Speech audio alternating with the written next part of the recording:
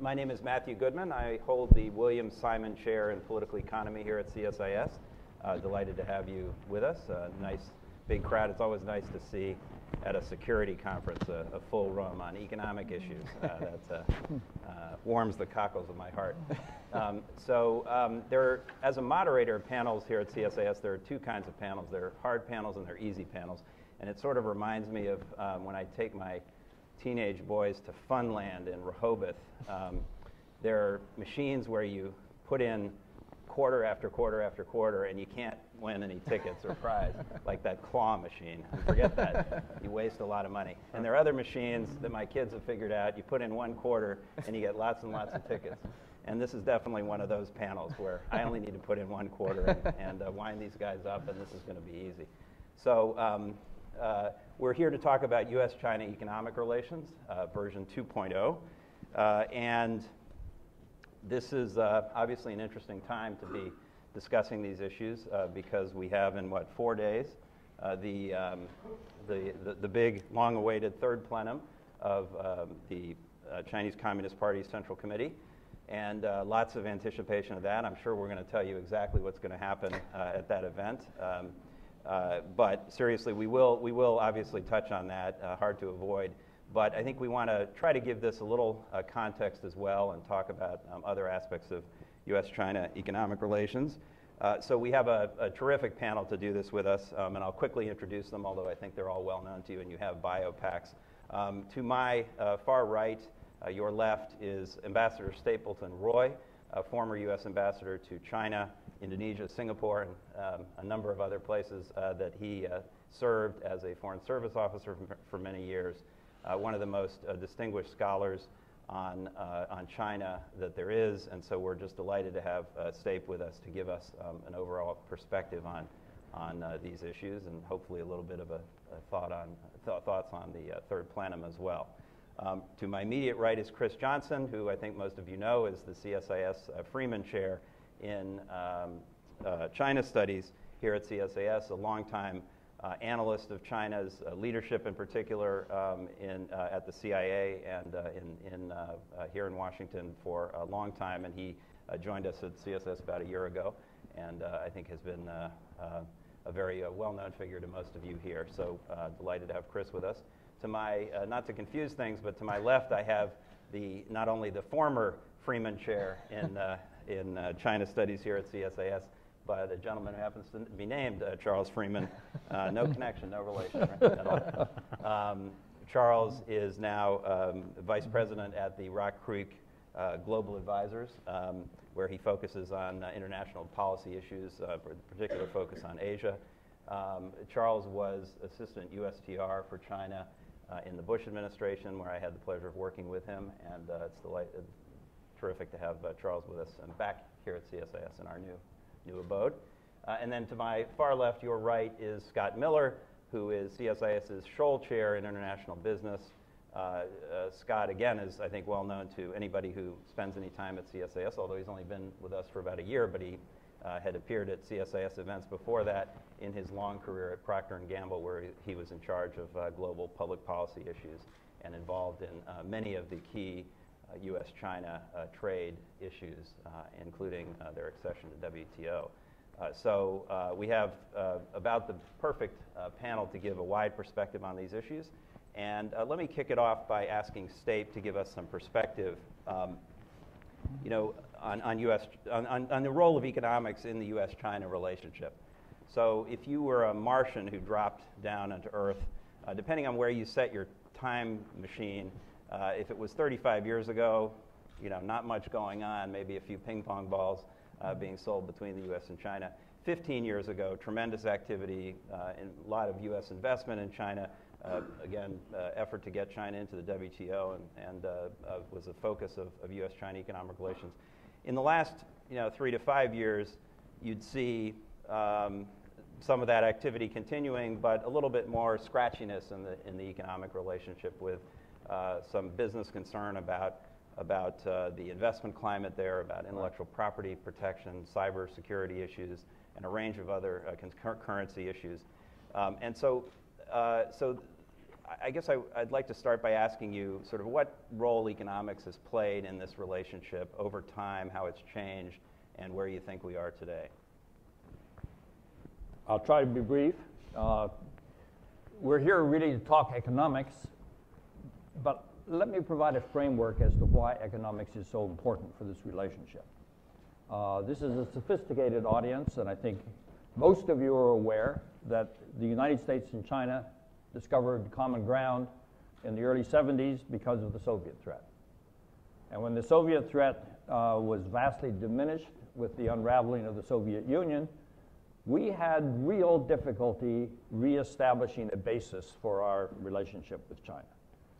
Partly because the image of China in the United States had been so badly impacted by the television coverage of the events around Tiananmen in 1989, which occurred roughly in the time frame of the unraveling of the Soviet Union.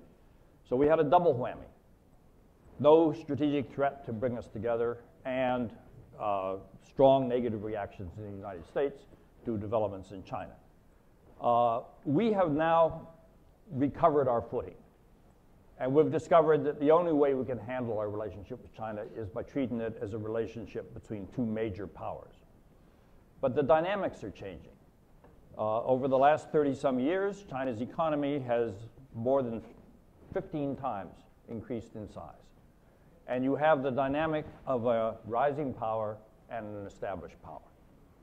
Now, the relationship between the United States and China, as virtually every bilateral relationship in the world, is a mixture of cooperation and competition. And some people think the competitive factors are already beginning to dominate the bilateral relationship, and this is a disturbing trend. In fact, I think that's wrong, and I'll explain why very briefly in a moment. The cause of concern is if the competitive factors dominate the relationship, then we're going to be in the classic case of the rising power and the established power, and that leads to bad outcomes. In the case of China, I don't think it necessarily leads to conflict. We have the same problem that kept us from direct conflict with the Soviet Union. Namely, we're both nuclear powers that have the ability to retaliate against the homeland of the other side. That's an enormous deterrent to getting into direct conflict between us. But the fact of the matter is, hostile rivalry will have a very negative impact on East Asia. Now, why do I disagree that the competitive factors in the relationship are the dominant? The reason basically is trade. Trade, bilateral trade. Multilateral trade is competitive. Bilateral trade is cooperative.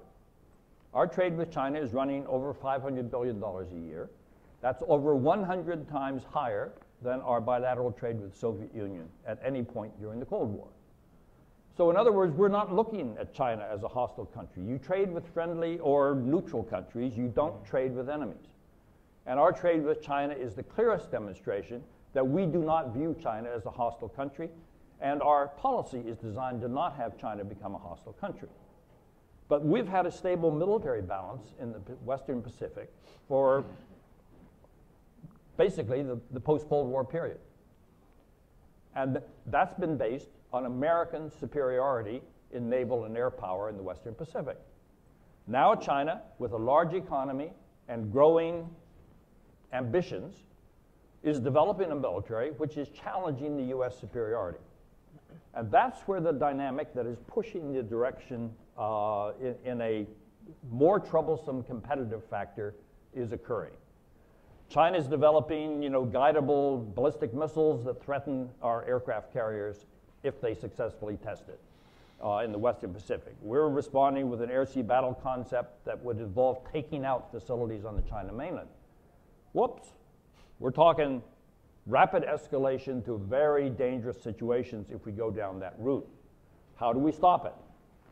The leaders have said we've got to create a new type of major power relationship that can bring these strategic competitive factors under control. I would argue that experience shows that both militaries are behaving normally. Each wants a balance that is favorable to its own country, and that's what the militaries are designed to do. So if you leave it to as a military problem, we can't solve this problem. We have to treat it as a problem of grand strategy. Grand strategy brings all of the components of national power into a combination designed to achieve your policy goal. The policy goal is to bring strategic rivalry between China under policy control. At the moment, it's being driven by military strategy on each side. So that's where the economic component becomes so vitally important. If we don't manage the people-to-people exchanges, the educational aspects, in other words, the totality of the relationship is clearly not a hostile one as it was with the Soviet Union during the Cold War. We have to keep it that way, and to keep the economic component, that involves trade and investment, contributing. There's going to be rivalry in those areas, but there's also going to be major cooperation.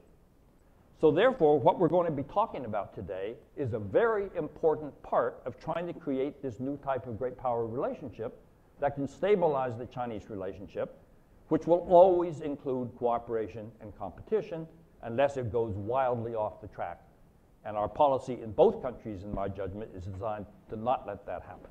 So you see the economic relationship in that context as being, almost entirely or largely positive for the relationship. But there is an argument that familiarity breeds contempt, and if you're closer in an economic sense, I mean, I think the people-to-people stuff is a almost unadorned positive, but in the economic realm, there is a risk of tension created that wouldn't have been there otherwise.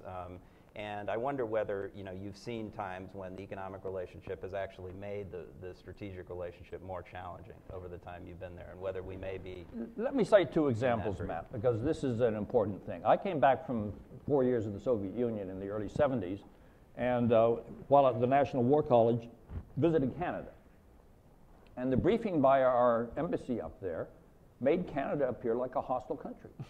We had the most egregious trade disputes with, they involved fishery issues, they involved timber issues, and we were at loggerheads with them. And some of you may recall our difficulties with Japan, a close ally of the United States, and we were really bashing Japan in the early 1980s.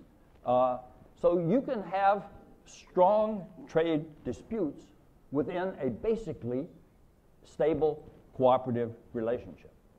That's worth bearing in mind, because we're going to have strong trade disputes with China, and we're going to have disputes in many areas affecting the economic relationship. But our goal is to create an overall relationship with China that can contain these types of difficulties and not let them push the relationship in an unmanageably hostile direction. Okay, thanks. I may come back to you on, you mentioned in passing the impact of a hostile relationship in this area on the rest of the region, and I want to come back to that. But let me turn to Chris here first to bring him into the conversation. So Chris, as a lot of the conversation about China, including Steve's presentation, is about trade and investment relations, and that's obviously important. As a former Treasury guy, I think of this first in sort of macroeconomic terms. And as you know, the U.S. government has been insisting that China needs to shift to a new model of growth that's more domestic demand-led, consumption-led, rather than export and investment-led. To do that is going to require them to do a bunch of very big, challenging things, like getting more people into the cities, because urban consumers tend to spend more than rural consumers, to do financial reform, to end financial repression, give people a better return, and more efficiently allocate capital, to make the marketplace more competitive generally, which means taking on the SOEs. All these things are very difficult and have some entrenched vested interests and a lot of risk associated with moving unless you do it in an appropriately sequenced way.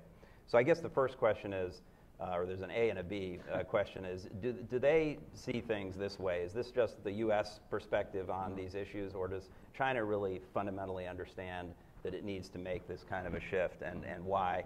And can they pull this off? Yeah. Well, let's start with the easier question, which is A. Actually, my first reaction to what you said, Matt, was you mentioned that the U.S. is insisting that China do these things. Well, the Chinese leadership is also insisting that they do these things, that they rebalance their economy internally and move all in the directions that you're suggesting. Obviously, our views of what they need to do in their own are somewhat different, but the general policy direction is similar. They know they have to do these things. And I think what's been particularly intriguing on that front is to watch really even just how within the last year or two, certainly since the new leadership team has come to power, that I think you have a much broader consensus across the top leadership now than you have in years past, that the current economic model is no longer functioning. And in fact, that the gears are even grinding on it. And I think that the big kind of so what that gave them that impression early on was the way in which the policies adopted after the global financial crisis, primarily the massive stimulus program, led to almost no GDP bounce, or very little. Certainly not what they would have expected. And all of them, of course, would remember well after the 1997 Asian financial crisis, where they poured in a much smaller amount of money and got a much bigger return. So my sense is that there's a lot of frustration with how all of this just kind of disappeared or melted away into the system, especially at the local level.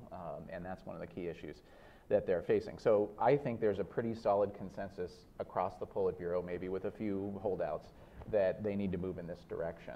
The trick is, how do you get from A to B, and by what means, and how do you construct the blueprint that you're going to activate going forward? And that's what the debate now is really fundamentally circling around. Whether or not they can do it, I think, is an impossible question. We're just going to have to watch and see. But do they have the intent to do it, I think, is actually the more important question. And I think the answer to that one is yes, for several reasons. I think we've seen, for example, the new leadership team has come in very strongly with this strong reformist rhetoric. So you have Xi Jinping saying empty talk harms the nation, and you have the new Premier Li Keqiang saying reform is like a boat against the current. It must move forward or it will move backward. These sort of very kind of forward-leaning statements. And they might sound kind of corny to a Western audience, but they're very meaningful inside their system and convey a lot of meaning. I also have found it very interesting, and I think in part because as the new leadership team came in and started to settle into place, there was some dispute among the top leaders over exactly what they should be doing and how they should proceed. So in the absence of a consensus, they always want to function on the consensus when they can, they interestingly spent a lot of time implicitly and in some cases explicitly criticizing the previous administration, the Hu Jintao administration, for failing to do anything basically in its last 10 years. That's fine, you can do that, but of course it raises expectations about what you're going to do. And I really do think that Xi and Li are fundamentally aware that their credibility is on the line here. They have promised economic reform, but so far all Xi Jinping has really delivered is an anti-corruption campaign and a very deep ideological and political retrenchment. So I think they run the risk, if they don't make some steps here in the very near future, of being dismissed as retrograde, if not worse, not understanding the fundamental economic problems that they're facing, or at least not being able to, or willing, I think it's more an issue of will, to do anything about it. So that's fundamental. With that being the case, I think the new top leadership knows that they have to deliver something at the plenum that we're going to see open up next week.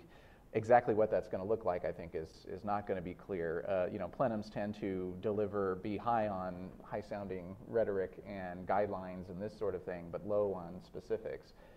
It's interesting, if you look at the last several rounds of these plenums in the key leadership cohorts of the last couple of rounds, in 1993, obviously, they delivered a very specific plan at that plenum, but they didn't implement it until much later, really when they were trying to get into the World Trade Organization. If you look at the 2003 plenum, they did follow through pretty deliberately on some of their very vague proposals, but there was so little specifics to it that they couldn't create a well-coordinated and overarching plan. So that even though they made some progress, it wasn't coordinated and therefore it wasn't very effective. So what I'm hearing is that this leadership cohort is trying to hit for the middle, if you will, and look at a situation where they want to have fewer specific proposals, but make sure, guarantee that they can deliver and implement those specific proposals.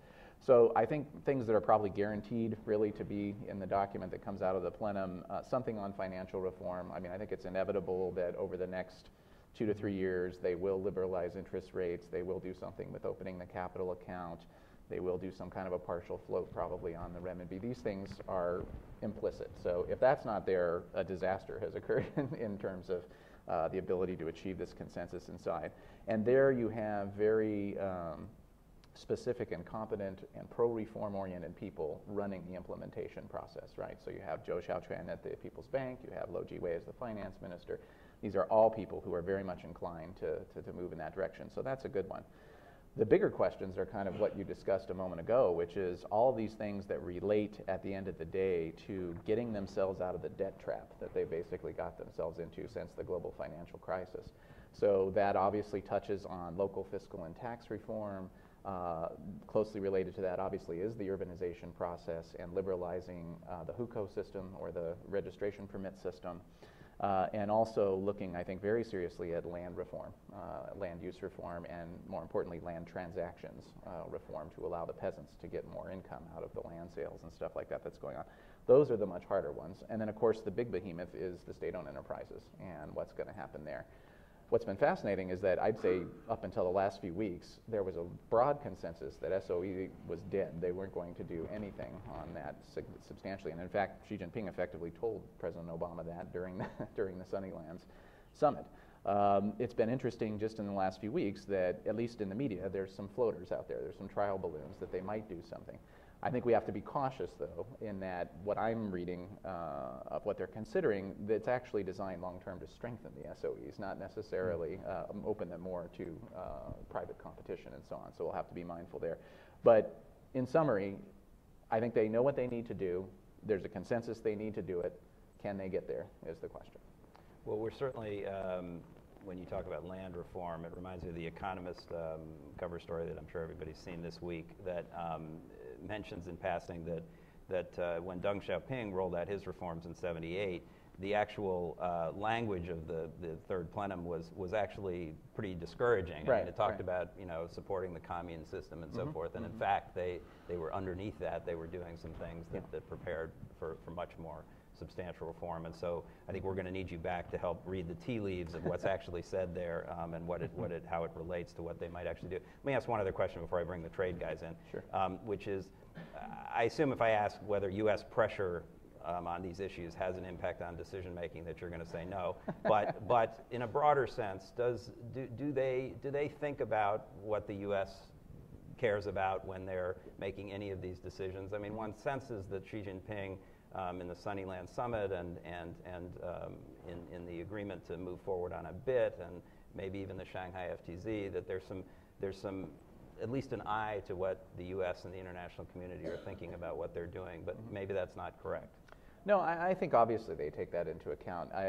My position on this is they do what they do primarily for their own interests, just like any country does. But you cannot have a trade relationship like they have with the United States and not factor that into account. And in fact, I think that especially the reform elements within the system have often seen the U.S.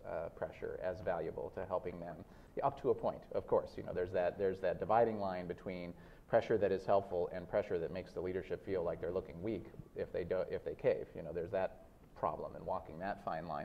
But obviously they take these things into consideration. I mean, I'm sure our colleagues will discuss it in much more detail, but look at their sudden interest in TPP and this sort of thing now. Very interesting, of course, how they use the WTO process in the late 1990s to be able to force very difficult reforms internally that I would argue just in a domestic context they would have been unwilling to do. But the WTO process gave them the external cudgel to be able to engage in those reforms. Okay, so Charles, again, to bring in the trade guys.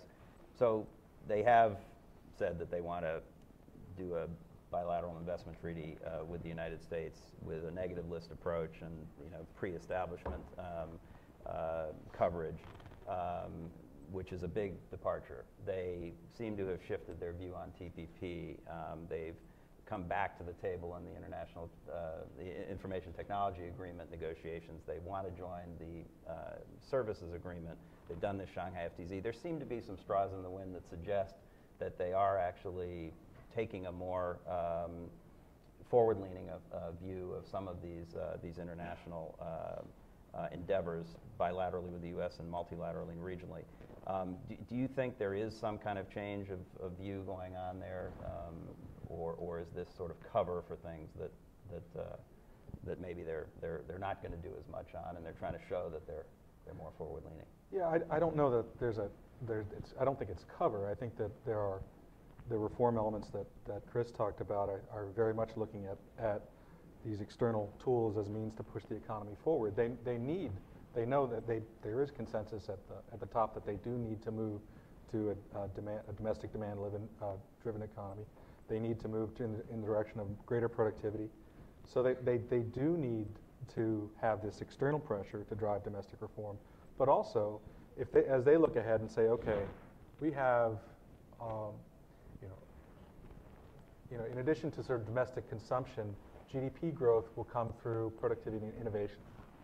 That requires that they move up the value chain. And if a lot of the traditional trade agreements they function on a bilateral basis. They look at, all right, I make something, I sell it to you. And all these the new trade arrangements are based on this very dynamic supply chain and the ability to create multiple markets within which there are increasingly fewer borders and fewer impediments to exchange of unfinished goods. That's been the story of of Asian trade for the last 10 years. Is the creation of this supply chain out of nothing and the creation of the transfer of intermediate goods. But the OECD came out with a study that tried to last April that tried to look at a new way of collecting trade data, which is rather than say, okay, what's the U.S. trade deficit with China? You say, our statistics are based on, current statistics are based on the final transformation of a good in China. Whatever that is sold to us, comes from China. But in fact, the OECD said, let's actually look at percentage of value add in tradable goods. And actually, China turned out to be the lowest value add percentage of any country. So it's still 60-some%, but it's a very low percentage. What China wants to do and needs to do is increase that value add as a percentage of trade through other means. And if they don't engage in these external agreements, they're going to be left behind. We don't know what's in TPP, so we don't know how ambitious it's going to be. We hear rumors that there are sensitivities that are coming up from both sides, from all sides, and this agreement needs to be truly ambitious. If it's not ambitious enough, then frankly, there's no point in China participating. They really need a very ambitious, liberalized set of agreements, set of documents, TPP, TISA, the ITA2, in order to have both that external pressure and that framework that drives greater internal productivity. So and we don't know what the FTZ is yet. We don't know what the free trade zone in Shanghai is actually going to incorporate. We know a little bit, but we don't know fully what it is and how far it's going to go. That's right. Business has been, and I want to ask the same question as Scott, but let me start with you, Charles, and get your take, because you've been in the trenches for a long time as well. Business has been a key bulwark of support for this relationship for the last 20 years.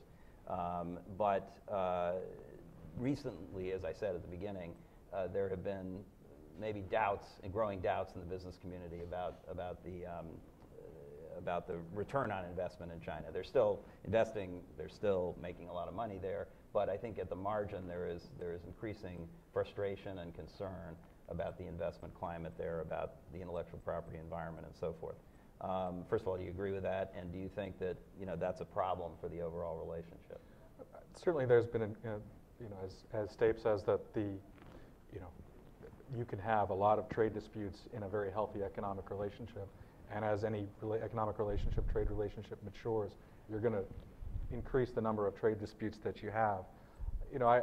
Looking at different ways the politicals in China use to kind of stimulate domestic reform and change, frankly, singling out the foreigner is a pretty useful exercise. It's kind of, killing the chickens to scare the monkeys, and it's a good line. You should use it. You should use it. Yeah.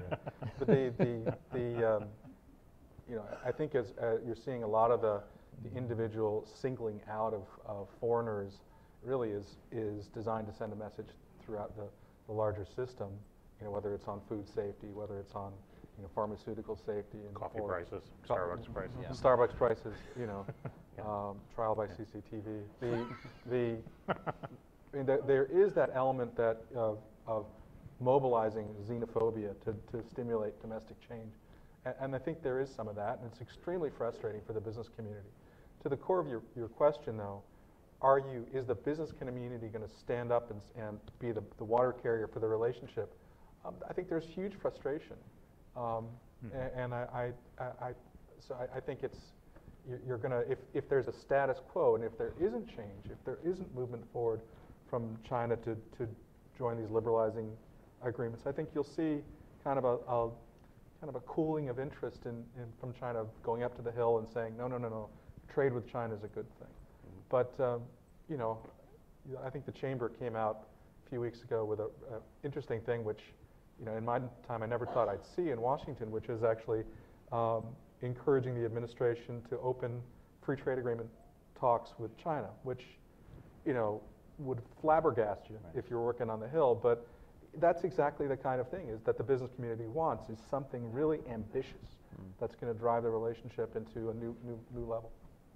Okay, Scott, again, you've been in the trenches for a long time from a business perspective, who's actually a company that's invested a lot in China and has been very successful in China as well.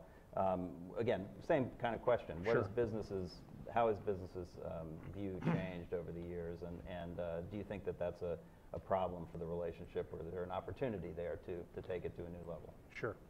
Thanks.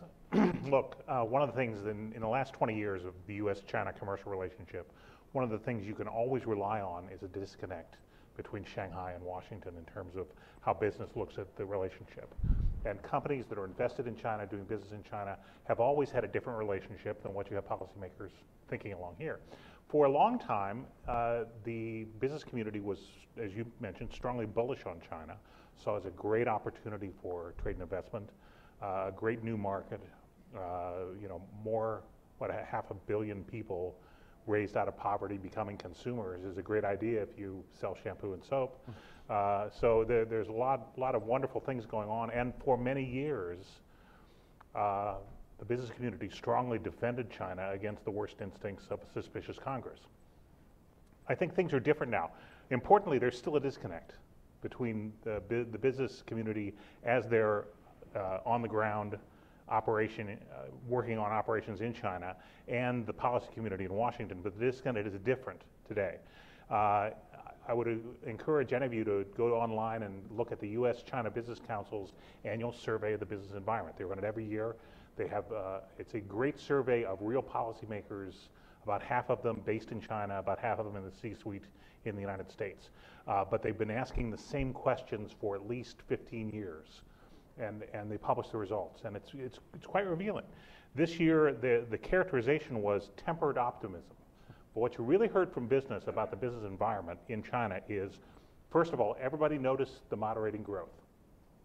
And when you grow 10% a year for 15 or 20 years, you cover a multitude of sins in a business plan. It's actually pretty good life, and businesses have noticed the slowdown to 7-8% on top line growth. But actually, you exclude some of the funniness in that, it's closer to 4 or 5%.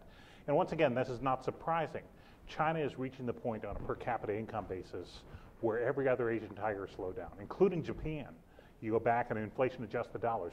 When Japan became a middle income country in the 1960s, their growth slowed from 10% a year to 6, 5, something like that. Same thing happened for Korea in the 70s and 80s. So this is not unusual at all. There's a suspicion that it's happening in China. But in addition, businesses are facing rising costs. Everybody complains about costs now in China.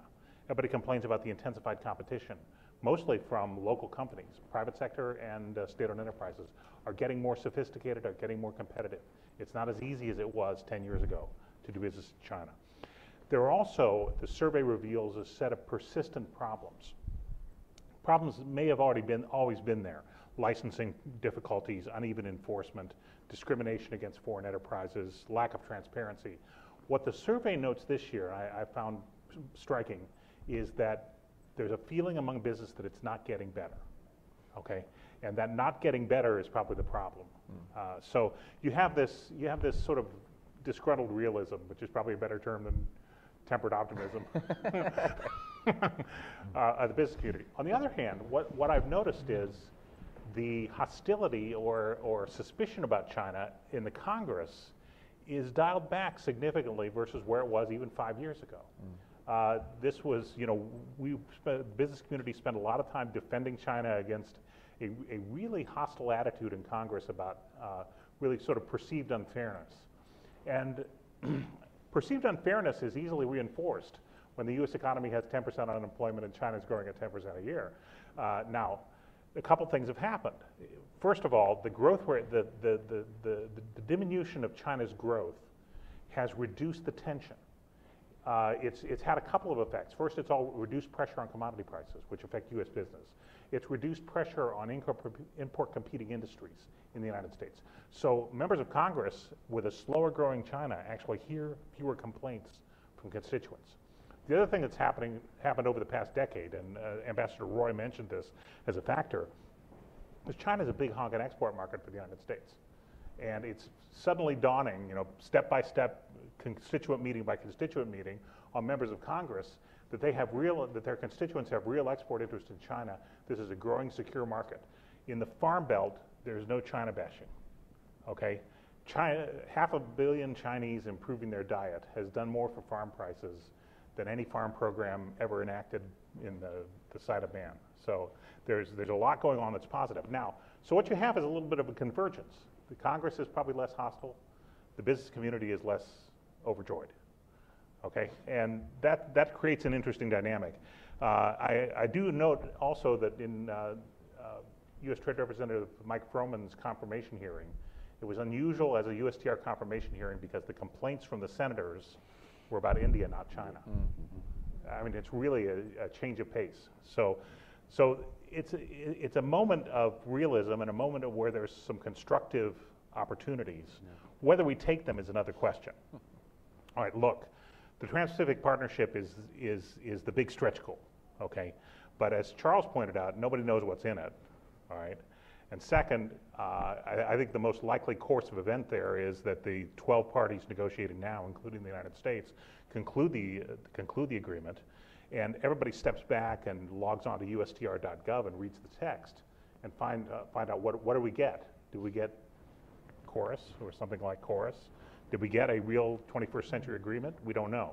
At that point, decisions will be made here and with our trading partners in the Asia Pacific. And I think that's an okay timetable. Look, China has moved a long way in its discourse on TPP. 2 years ago, it was sort of suspicious of the thing. It moved to a point of actual hostility, where we had the ghost of the Cold War. It was containment strategy. You heard containment being used as if George Kennan came back and wrote a new chapter. And now there's real curiosity about what's in TPP and how it can help. So I think that's constructive. But I think we're going to have to wait, conclude the agreement, see the text, and find out where the interests lie. There's lots of other indicators. In the WTO, there are key indicators. Look, in July, China basically tabled a text in the Information Technology Agreement 2 that was so unsatisfactory to trading partners, they suspended the negotiations. Okay. In the same month, China and the United States at the Strategic and Economic Dialogue proposed a very impressive, deeply enhanced bilateral investment agreement, which had been collecting barnacles since 2008. Okay, so make what you will of that. At the same time, another indicator, in September, China petitioned the current members of the International Agreement in Trade and Services, the TISA, Trade in Services Agreement, also being hosted in Geneva, and want to join.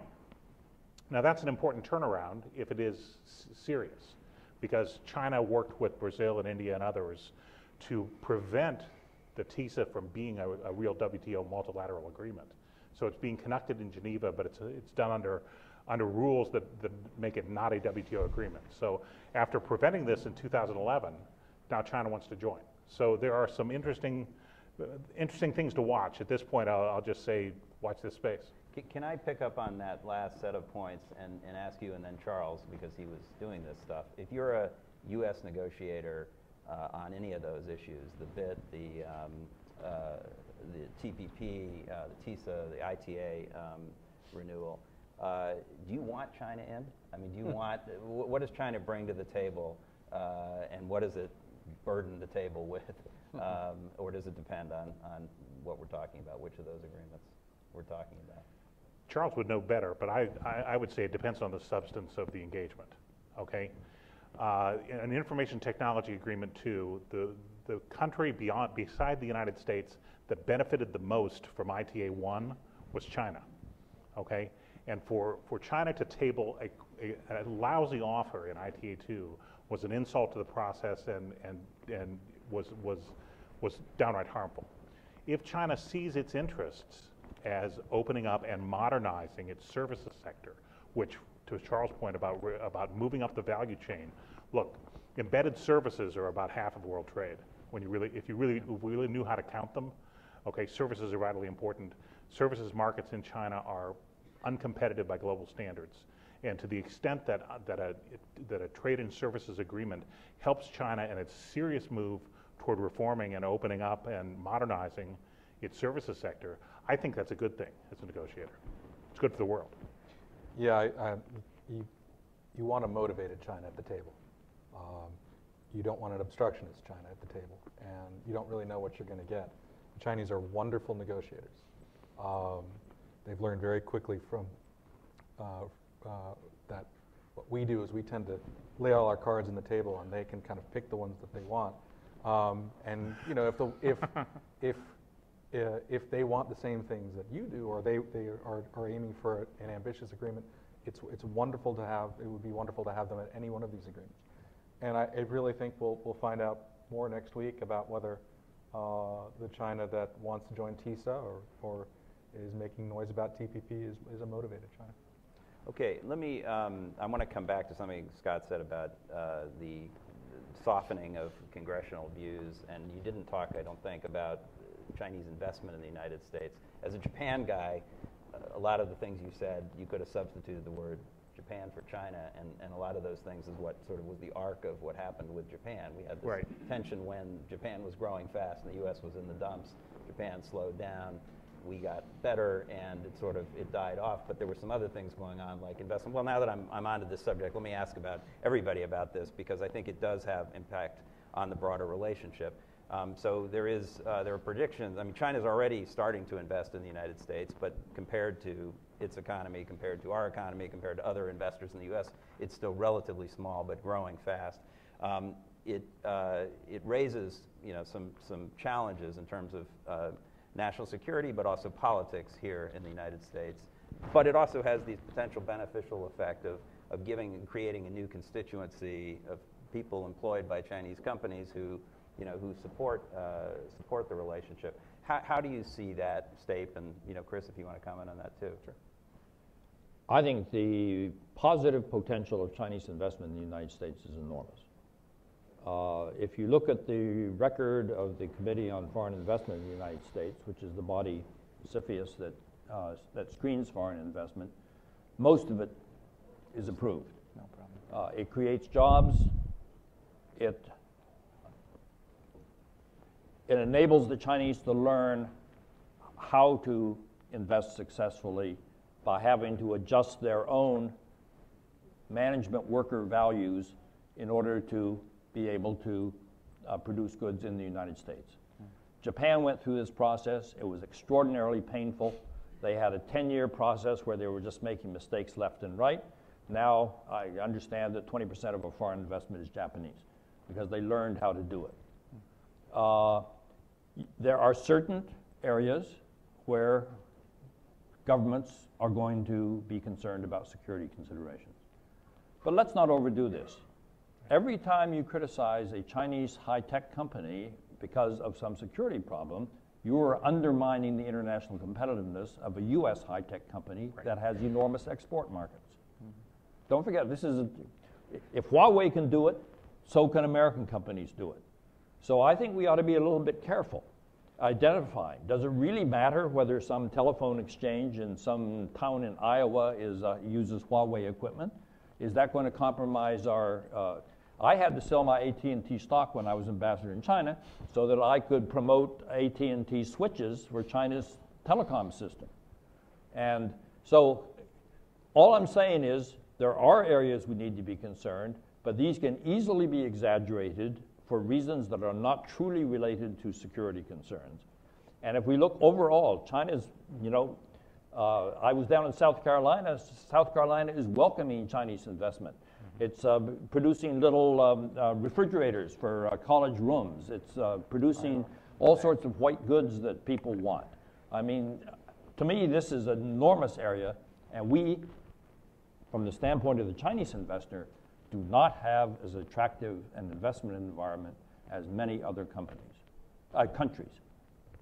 Sorry, just to elaborate on that, you mean because of our the perception that we're not friendly to Chinese environment, or because of our labor costs or lack of education or infrastructure? Because of the perception that the United States is not friendly to Chinese investment. And here there's an enormous difference between our states and our federal government. Right. At the level of states and governors, they are eager to get as much Chinese investment as they can.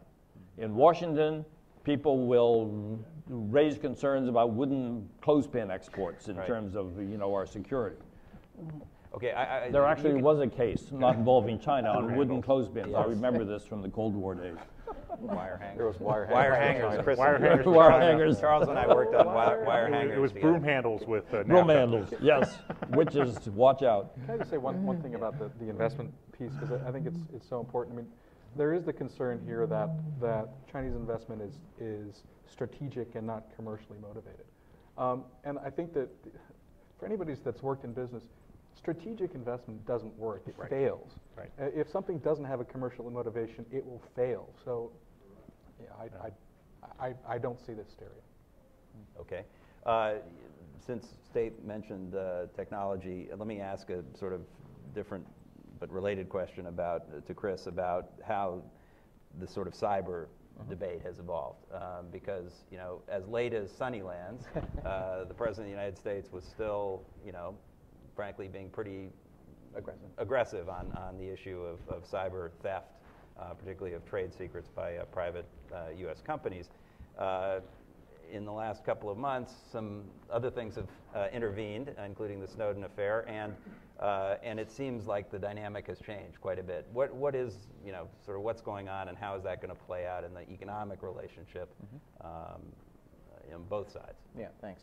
Let me just say one word real quick about the bigger investment picture. I actually think, if you looked back 3 to 5 years ago, the top bilateral friction point was currency valuation, right? Renminbi valuation. Now, when you talk to people, this is the issue that's emerging, and it's two-way. Will both countries be able to invest in the other on a level playing field? I think that's really the issue that's emerging as the key challenge in the bilateral economic relationship. I agree with Stape 100%. To me, it's a huge opportunity. I mean, when I saw, for example, that the Smithfield, the ham deal had to go through CFIUS review, I just thought that was insane. What's the national security implication of ham? It's a little hard to see that. But I do think that we do look at it from different perspectives. But and I want to just echo also something else Stape said about how the other countries are kind of getting one up on us with regard to this. Where is the most dynamic marketplace right now, or sort of cutting edge technology and so on for shale oil and gas exploration? It's here, and yet the Chinese are virtual non-participants despite their huge desire to be able to participate. It's a tough one, and direct ownership is always going to be hard and so on. But what's been interesting to watch is how they're starting to learn to go in with partners or to take the minority stake and this sort of thing, and they're still getting. The message, I think, from law firms and others who are helping them here with this investment is, if you want technology and you want training and you want to get your guys to understand, we can get you that far. But if you want the whole ownership and decision-making authority and so on, that's going to continue to be problematic. But I think we've got to get this piece right. On the cyber piece, I think it's fair to say that 90% of the air has come out of the balloon, certainly since Sunnylands. I do want to stress, though, that I think it's very important, and I think the administration's doing a good job on this, to continue to try to highlight and draw what is a fair distinction between economic and trade secret theft and traditional espionage. I do think that there's a valid distinction that needs to be made there, And I would encourage the administration, and they are, I think, to continue highlighting that issue. Our own credibility on the issue, however, has been damaged, not on that distinction, but on the kind of effort to perhaps at least be viewed as on the moral high ground with regard to this. And I don't think it's because of the Snowden revelations. To me, there's nothing too terribly interesting in a lot of those, but I think what it does do is it allows people with whom we are having disputes over these issues to distract from the main issue, which might be this trade and IPR theft, toward yes, but what about your eavesdropping and so on. So it allows them to change the conversation when they don't want to talk about it, right? And I think that's been the most damaging component of that whole episode. The other component is just what Stape referred to earlier, which is this whole issue of the damage done to our own high-tech companies. There was an article in the Chinese press some months ago that talked about the so-called 8 guardian warriors, and it's all of the main U.S. technology companies. And the strong thrust of the article in the Chinese press was these companies' equipment needs to be eradicated from China's system. And there's plenty of evidence that there have in some industries or some ministries been some directives that have gone down suggesting that equipment be removed either immediately, depending on the sensitivity of the industry, or over time. So I do think that's a fundamental issue as well. Will it remain a fundamental challenge in the relationship? You bet, going forward. Okay, I want to open this up to the audience, but does anybody want to comment on any of those issues? But just one comment on the investment point, which is, number one, we need the money. You look at our trade deficit. Okay. Second, I actually think China will have an easier time than Japan did. Yeah. Because China is a fundamentally more open economy than Japan was at the time. A lot of the tensions, the U.S.-Japan tensions, commercially were rooted in the fact that the Japanese market was, for practical purposes, closed to American firms, and yet our market was open. Right. China's market is relatively open compared to Japan at the time, and I think the cross-investment will be a useful thing, but I would agree with the comments made. I mean, just one thing. The part of the challenge for China is that it's a lot easier for the state-owned enterprises to invest here, but they're not the dynamic companies that really could be most successful here. Great. The non-state companies really are the ones that could really benefit from a lot of the investment here, and they lack the access to credit and things like that would pave the way. Okay, well, a lot of other questions, but I know that you have questions as well. So we have microphones. Please wait for the microphone and identify yourself and do ask a question, please. There's a gentleman in the back. Hi, thank you. Jim Sciutto with CNN. One phenomenon became aware of during my time in China the last couple of years was this sort of use you and then move on phenomenon with American businesses there.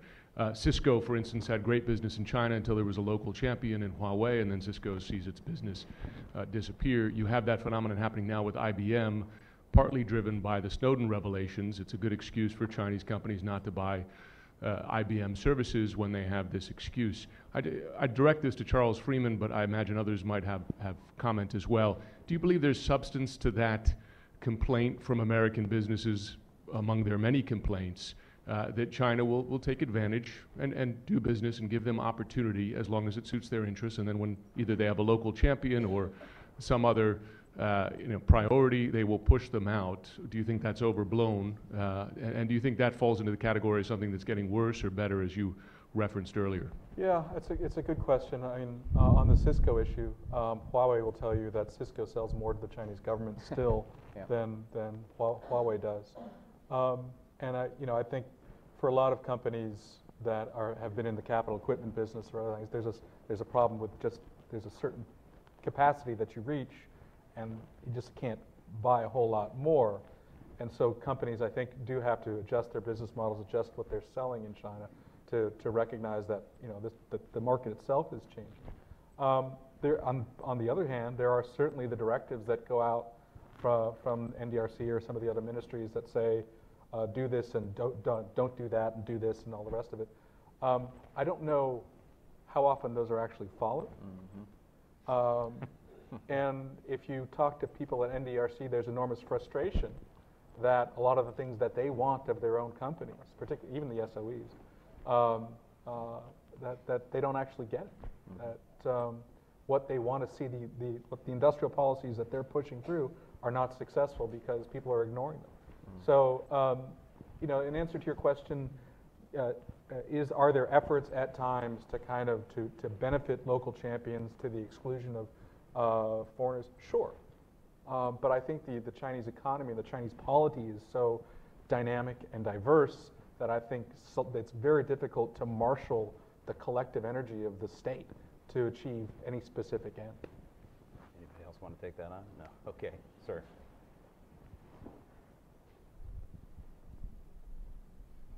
Hi, Chen Weihua, China Daily. Yeah, I have a question for Ambassador Roy. You talk about a grand strategy between China and the U.S., and you think we should play more emphasis on economic cooperation. But right now, I want your comment on this Asia pivot. I mean, which will have a massive relocation of American military power into that region. I don't know if I remember correctly, like 40% more of the U.S. Navy is going to be there. So do you think that's going to have a positive or negative impact on this sort of a grand strategy? Obviously, the Chinese are not very happy about this. Thank you.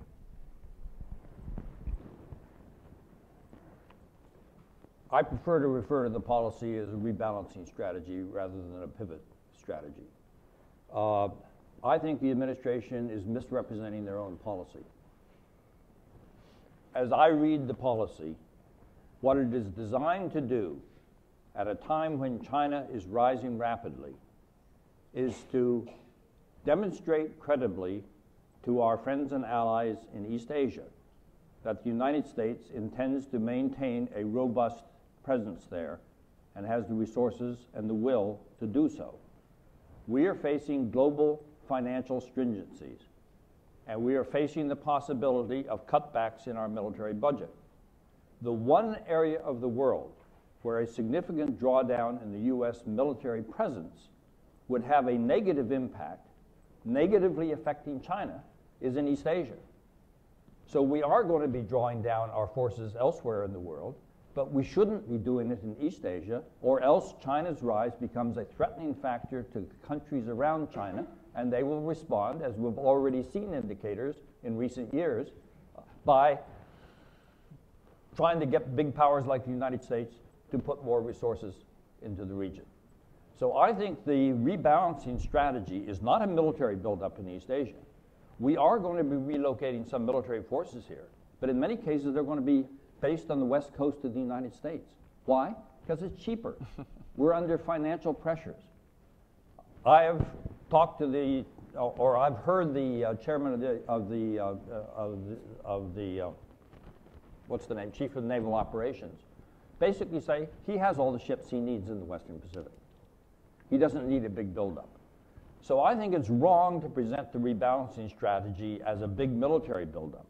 What it's designed to do is to show that a United States that is seen widely in the world as a declining nation under fiscal pressures in East Asia is going to remain as a strong presence there. And in my judgment, this is going to contribute to China's peaceful rise rather than detract from it. Now, I know if I were sitting in Chinese shoes, I might think twice about the logic behind my argument. But frankly, I've thought a lot about this question. And in my judgment, a proper rebalancing strategy, which I think is the goal of the administration, is going to contribute to China's own ability to continue rising without destabilizing the region. Okay, sir. I'm Owen from China Energy Fund Committee. I have a question regarding TPP. What do you think of China's attitudes towards Taiwan's intention to join TPP negotiation? Do you think whether China can accept the fact that maybe Taiwan is in TPP someday in the future, but China is still out? If not, do you think China will push Taiwan to join RCEP prior to TPP? Thank you. You know, I think even a threshold question is whether Taiwan is prepared to join TPP. I'm not sure. And the question was asked earlier whether the U.S. would welcome China in these other negotiations, and the answer is, yeah, motivated China, sure. on Taiwan, I have to say that the relationship between our respective trade officials is not good. There is a perception that Taiwan can't actually deliver its own domestic political process to support an agreement. So I don't think the question is whether China is going to prevent Taiwan from joining TPP.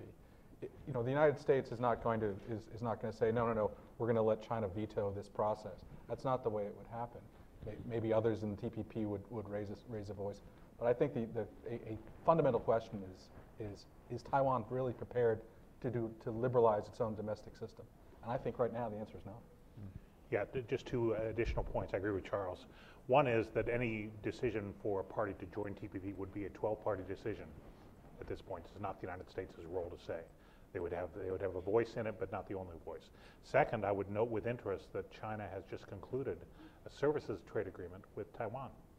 And the prospects for that and the benefits associated with that agreement will have an impact on both Chinese and Taiwanese trade ministries and how they move forward. Okay, sir.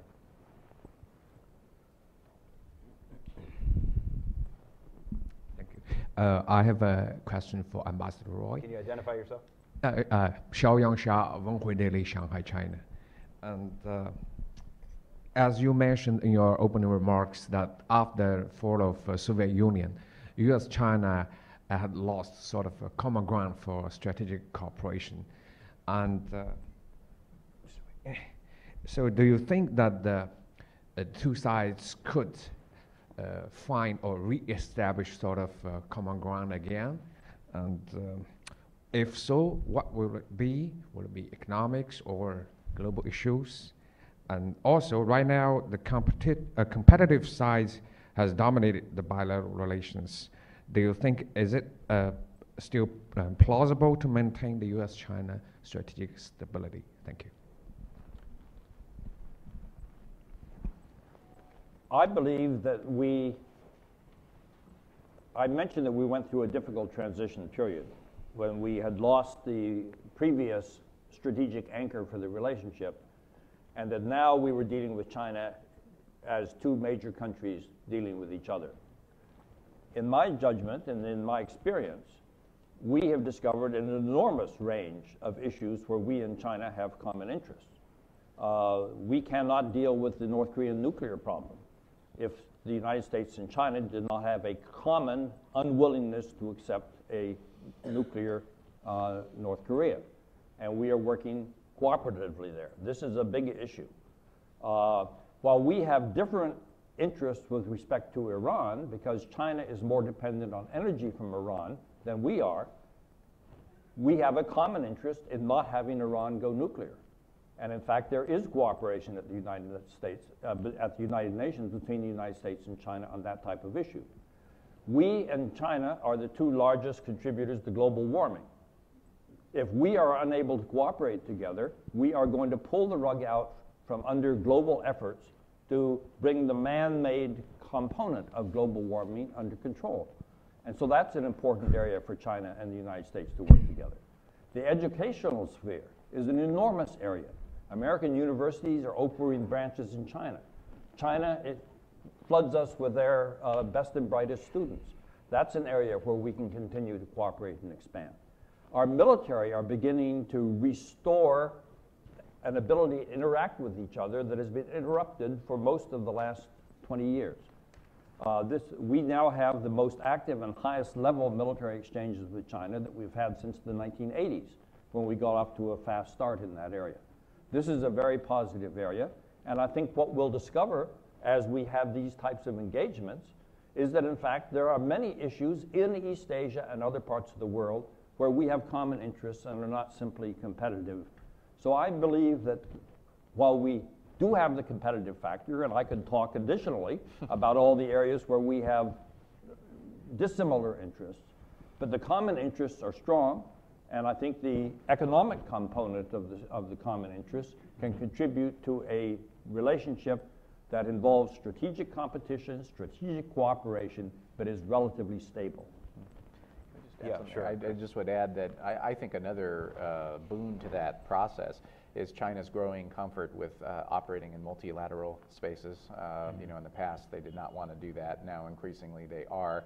Their agenda sometimes is pointed, you know, in those multilateral institutions, but they are becoming more comfortable there. And I think those offer other opportunities for the U.S. and China in the region. For example, the ADMM process, you know, things like this. I think there's tremendous potential to use those as a bridge to help us with some of the more sensitive bilateral issues by having other people involved in the conversation. Let me, in that context, put in a plug for APEC, which a little heralded or appreciated, but actually, you know, it's been an area where the U.S. and China have done some useful, productive things together, and China's hosting APEC next year, and I think there's an opportunity there to increase that cooperation. So let me take somebody in the back, the lady there. Thank you. Reporter from the Voice of America. We've been talking about that economic relations has been the most positive area in the U.S.-China relationship. But recently, I sort of seen some like hostility coming up. On the recent ABC talk show, a little boy was asked how they're going to pay China, the U.S. debt they owe to China. And he said, how about we go into China and kill all of the Chinese here? So I'm just wondering, so what's your comments here? Do you see it's just a little boy's imagination, or it's a certain fear in the U.S. society about the China being the biggest bond investor in China, in the United States? Thank you. Can I jump in here? Yeah, sure. I just would say, I don't think you can judge the U.S.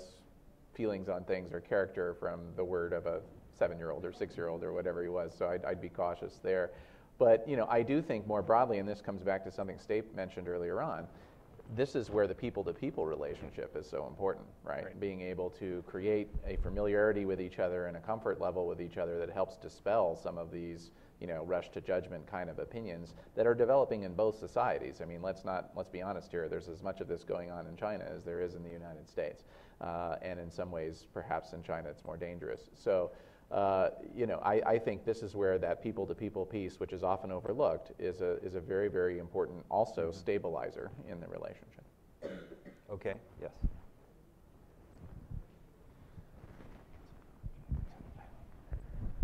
Thank you, Dong Huiyu with China Review News Agency of Hong Kong. Actually, I have a follow-up question about the debt that the Chinese is holding, and the interdependence of U.S.-China economic relationship is regarded as one of the key elements to stabilize the U.S.-China relations. But right now, the U.S. is pushing China to change its economic growth model from the export-driven to the consumption-based. So do you think in the long term, it could be reducing the incentive for the both sides to cooperate rather than conflict? Do you think the China's reducing the holding of the U.S. Treasury is a good thing for the United States? Thank you. Maybe as the former Treasury guy, I shouldn't answer this question because there's a little chip planted in my brain, so not to get into these sorts of questions. But I mean, I don't see the inconsistency there because actually I think what the U.S. is worried about is that in a post-crisis environment in which the United States has been forced to save more, deleverage, you know, all levels, and where government borrowing is actually coming down. I mean, not, you know, the pace is decreasing because deficits are shrinking pretty fast. That there is a need for another source of growth than the traditional model of the U.S. sort of over-consuming, borrowing, and depending on other countries to finance that lifestyle that it can't support itself. And what the U.S. is worried about is we need some other sources of growth, and China and Germany, by the way, is very much in the sights, as everyone's seen in the last week. So it's not just China shouldn't take it personally. It's large countries that have persistently maintained current account surpluses that are in the sights of the U.S. Treasury. They feel that those countries, I mean, they argue based on the economic logic that those countries need to step up and be a greater source of global demand. Otherwise, the world is going to suffer. There's going to be less of a source of demand because the U.S. can't be the consumer of last resort from now on. And in a world, and that's why the U.S. keeps harping on strong, sustainable, and balanced growth, which is the mantra of the G20, as you know. And they continue to focus on balance. And the German example in the latest exchange rate report shows that this is a central concern of the U.S. Treasury. And in a world where there is greater balance, there should be more balance in financial affairs as well, and that over time is you know, a good thing in terms of ultimately creating greater global financial stability. So I think that's the way I look at, anyway, those issues, and as opposed to, you know, should China, you know, what happens if China starts selling all its treasuries, which is not going to, I mean, it's not going to happen in an absolute sense. Relatively, they may invest less in our treasuries. Over time, as I say, in the context of greater rebalancing overall, that's not inappropriate. Yes, ma'am.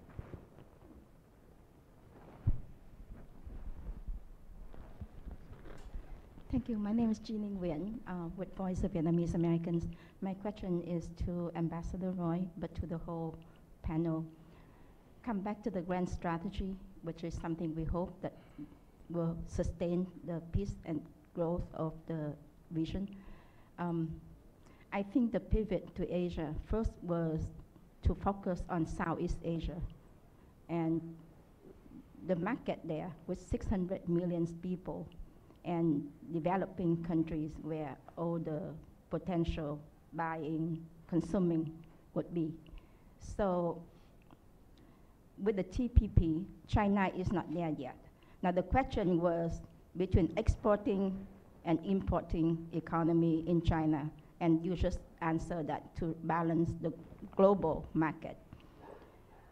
Where do you see Vietnam fits in? Because Vietnam geopolitically is between China and the rest of the region and the US. And Vietnam is a member of the TPP. Vietnam also shares the governing system with China, the ideology with China, with the SOE situations and all the problems with China. And Vietnam also is being, most of the market in Vietnam, we're in significant trade deficit with China. On the paper and off the paper, there's tremendous products from China that went into Vietnam through the borders without any recordings at all. So I understand that there is a problem with the rules of origins with Vietnam entering the TPP, and China is ready to take advantages of that. So where do you see the potential Chinese taking advantages of this TPP market through Vietnam? I learned from many speakers, especially Ms. Bonnie Glasser, that China is very good at taking opportunistic in many different fronts. And what lesson have we learned in dealing with China, or embracing China in the WTO throughout the last decade with their manipulations in many different fronts? That's a very complicated question with a lot of different strands. But let me, Vietnam was one of the few Southeast Asia countries where you were not ambassador state. But perhaps can you comment on the sort of the bigger question about Vietnam and China? And then maybe these guys can help with the trade. Let me briefly comment on the first part of your question. I think an important component of the rebalancing strategy is to be paying attention to Southeast Asia. I think, objectively speaking, earlier, we were never neglecting China, we were never neglecting the North Korean nuclear problem. But beginning with the development of new architecture in East Asia following the Asian financial crisis in 1997, frankly, the US government was not paying attention. For example, in the Bush administration, which I thought did very well on the China side, they never made up their minds whether they wanted the United States to join the East Asia Summit. how we could not have a view when all of the top leaders of Asia were meeting together and we didn't think, whether we should be there. So President Obama, who of course spent part of his childhood in Southeast Asia, understands the important significance of the area. You referred to the fact it's a market of 600 billion people, a million people. It's a very significant area of the world. And I think that the U.S. strategy now in East Asia is much more balanced between the northern parts and the southern parts. But the TPP parts of this question, I will turn over to my colleagues. You guys take I guess to the extent your question is can China take advantage of Vietnam's participation in TPP? I'll say one thing. One of the current kind of topics about sort of the political impediments here to TPP is over the question of footwear imports. Right. And because, in part, because there's production of certain footwear up in Maine that folks are concerned that if there's a free trade agreement that greater imports from Vietnam of footwear will disturb that production. But that production actually is essentially imports of components from China for reassembly here. So the issue for me is, if China's already taking advantage of the fact that Vietnam is not in TPP, to the extent that we think of it those terms. So I think there are plenty of opportunities that Vietnam has, as long as they can convince our negotiators to use appropriate judgment with respect to rules of origin and things like that. Okay, I'm being given the high sign in the back. I'm afraid you'll have to do your follow-up question up here. But let me thank our panelists for joining us for a very interesting discussion. I learned a lot and hope you did as well. Please give them a round of applause. And I think I haven't been instructed what to tell you, but I think there's a short break, and then the next session starts at 11, I believe. 11:15. 11:15.